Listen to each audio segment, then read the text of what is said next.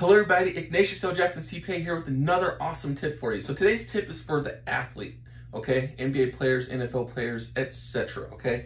All those people who are making millions of dollars and worry about their tax bill.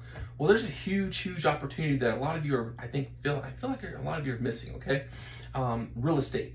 Investing in real estate is a huge opportunity, especially if you can get your spouse, if you're married, to be the real estate professional for your family. Okay, they should be managing all of your rental properties. Okay, all your rental properties, they should be managing them. If they spend 750 hours a year managing those properties, okay, and that's their prime occupation, they don't have another job where they're making money or spending a lot of time in, right?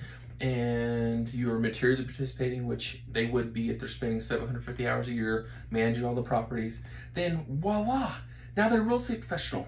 Oh my gosh. Now we can do stuff like a cost segregation study. We can write off losses against your other W-2 income from the NBA or the NFL that you're making, okay?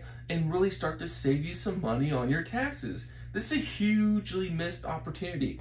I read a stat the other day that something like 78% of NFL players and 60% of NBA players end up in some sort of financial hardship during their lifetime once they retire, okay? And sometimes shortly after they retire. Well, a lot of that I think has to do with the fact that we're spending too much money, okay? You're spending too much money instead of actually investing it in some good things, or you're investing it in bad things, okay? We have enough restaurants and bars, all right? I know it's a little bit of a stereotype, but you do still see a lot of athletes investing in restaurants and bars, okay?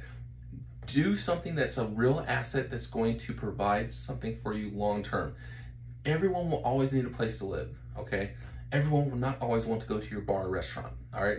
A lot of those bars and restaurants eventually end up failing or dying, okay? So do the bar and restaurant if you really want to, but make sure you're putting a significant portion into some real estate assets. That's gonna really serve you well for the lifetime.